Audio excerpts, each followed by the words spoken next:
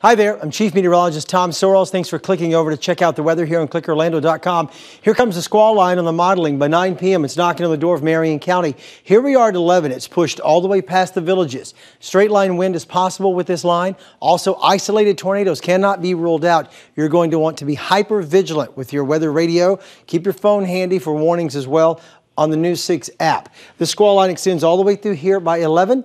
By 2 in the morning, it is pushed east of Sanford and Orlando, pushing into the Cape and southern Brevard County. And watch this, between 2, 4, and 5, well, it's over. By 4:30 in the morning, even in southern Brevard County, it is over. Through the day on Friday, we clear on up and we stay chilly.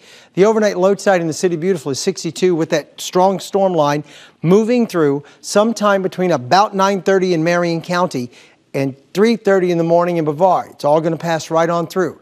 Breakout for tomorrow. Again, no warm up. The high tomorrow 65 to 67. It's going to be a chilly kind of day. Check out the week ahead. Your daytime high tomorrow, mid to upper 60s. Saturday's high 72 and Sunday looks off the hook great with a high of 78.